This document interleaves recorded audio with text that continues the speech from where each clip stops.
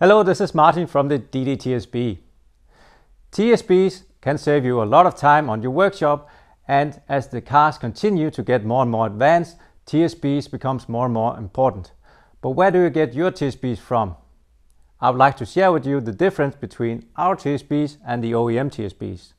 Also, how a TSB is created and how many TSBs we have in the program. So stay tuned.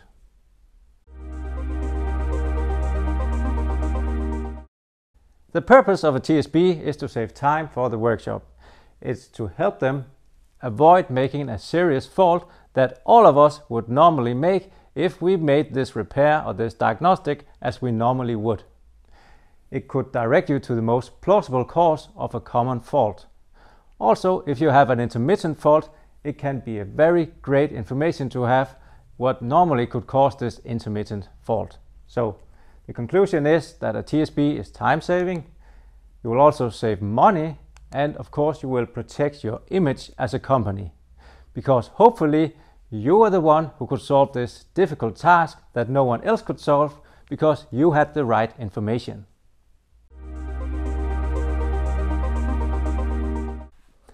So here we have a fault code on the engine coolant temperature sensor. We have a diagnostician who have the right skills, the right diagnostic tool, and also have access to the right technical data. So normally, if we would address a fault code like this with no experience on the selected car, we would take it step by step and we would track the fault, hopefully, unless the fault is intermittent or it could be a software related issue.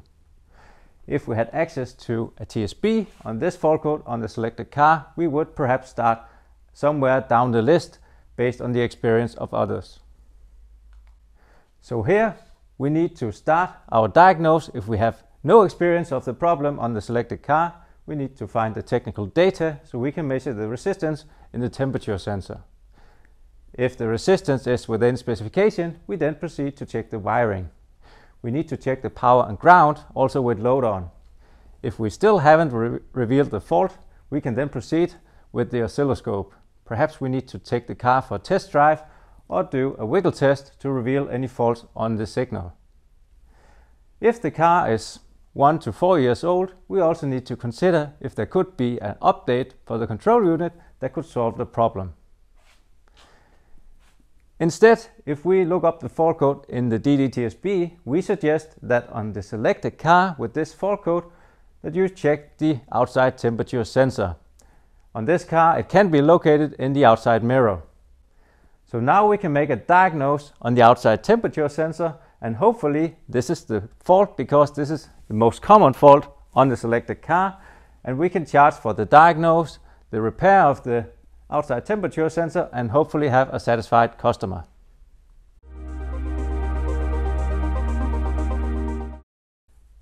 Another example that I saw the other day on a post was that it was a customer who had fault S marks where the interior light didn't work. The first step was to check the fuse, and of course this fuse was blown, but there was a permanent shortage, so now the track began. It can be many things on the same fuse, so of course there can be a long way to track down a fault like this. There can also be a lot of disassembly involved, and in this case, of course, we would check the wiring around the interior light. But unfortunately, on this case, the fault was in the back of the car near the tailgate. If you have used DDTSB, we would enter the symptom. This could be the fault code. You could also select a category like wiring loom or electrical system, or just electrical system as a symptom.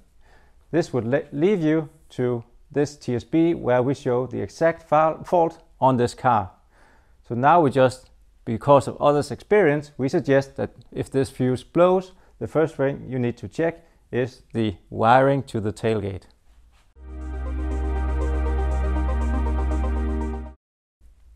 But it's not just the tricky electrical faults that you'll find TSBs on. We also have a lot of TSBs on mechanical problem, for example, noise vibration. We all know how time consuming it can be to track down a fault that has to do with noise vibration.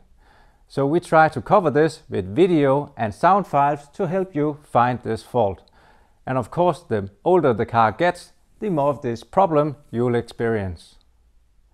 If we receive a lot of questions regarding a specific maintenance procedure, we also provide you with guides where we explain how to do the procedure and how the system works.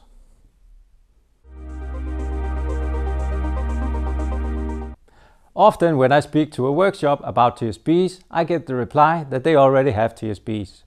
But here's something I think you should know before you make a statement like this.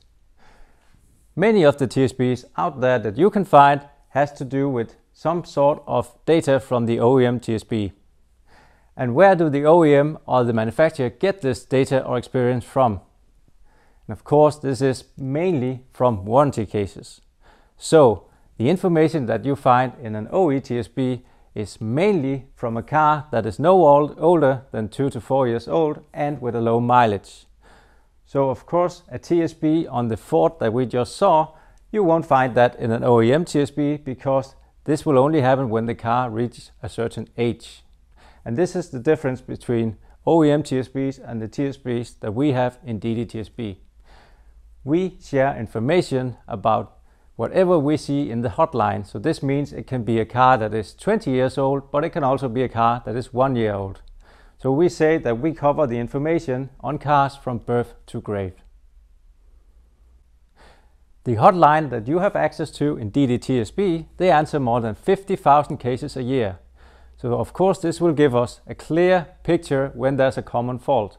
And when we see this, we make a TSB to take the load off the hotline.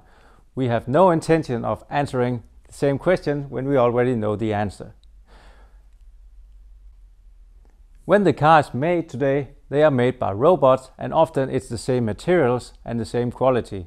So when the car gets older, we can also see it through our hotline cases that it is exactly the same place on the wiring loom where it goes bad. It is also the same mechanical problems and the same electrical faults. So all this becomes very clear because we have a highly precise production of the car, and when we monitor it through a hotline that gathers this experience, we can make TSBs that is useful for a car even if it's 10 years old. Most of us, we enjoy finding a difficult fault the hard way. Unfortunately, it's not all customers that are ready to pay for the time that we need to do this, and often the fault is intermittent or perhaps it's software related. So there's a lot of time saved by starting your diagnose in the right end based on others' experience.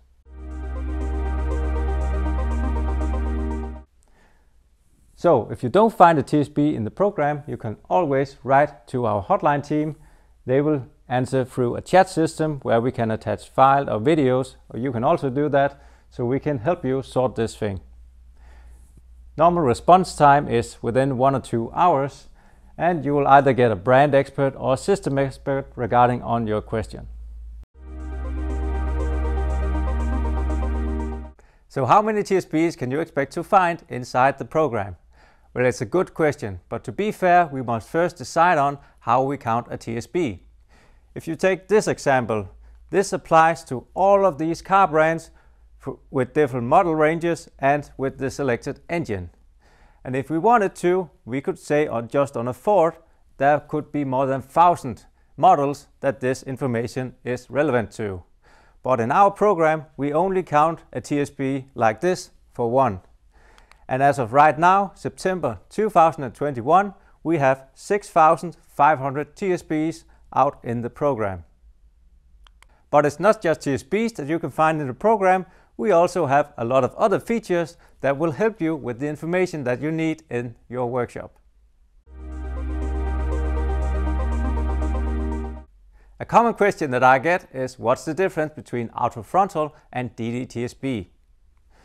AutoFrontal started as a program on your PC back in 2005 and has evolved ever since.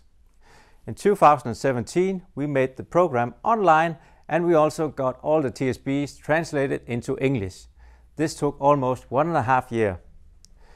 Next, we had the program, we had the database, and then we teamed up with Diagnose Dan. Diagnose Dan had a lot of interesting ideas that we put into his program, and especially regarding video content. In Diagnose Dan's version, you have all of the same features as in AutoFrontal, but you have even more video content. You can find specific videos on a specific TSB, where Diagnose Dan has sent it from his workshop where he's filming there's something wrong.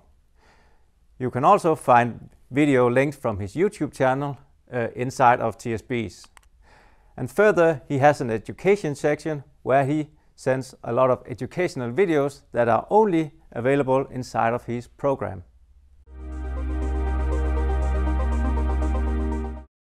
Here's an example of how a TSB is created. First, we receive a lot of questions in our hotline regarding the same subject. In this case, it was on the fault code for the NOx sensor on one of these models. So we needed to find out why do we keep getting questions about this fault code. It turned out that there could be a misunderstanding about how to interpret the fault code. If you take this fault code, it can have a different meaning if you read it with the definition from the OBD protocol. It says sensor 1, and if you take the manufacturer meaning, it says sensor 2. So of course we would all mix up this if we didn't have this information.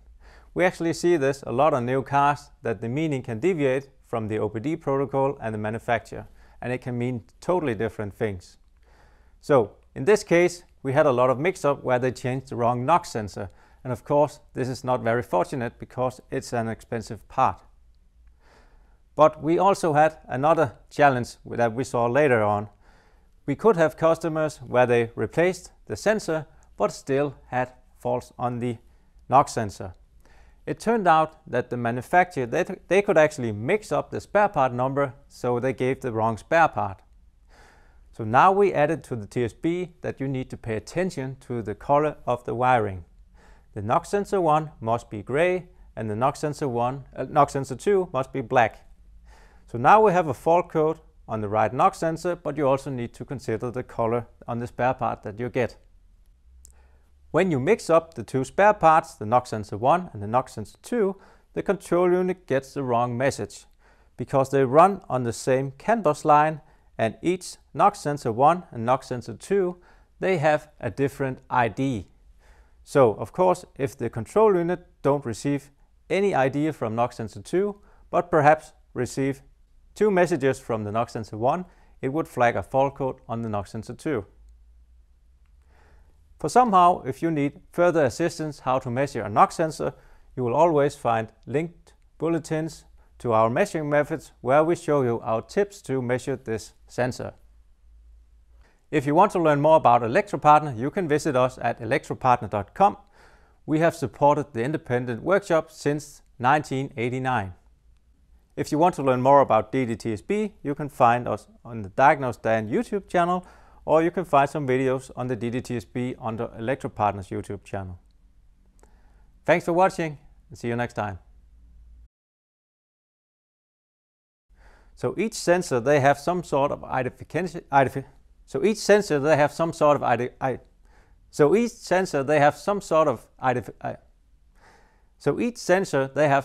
of identification protocol when they talk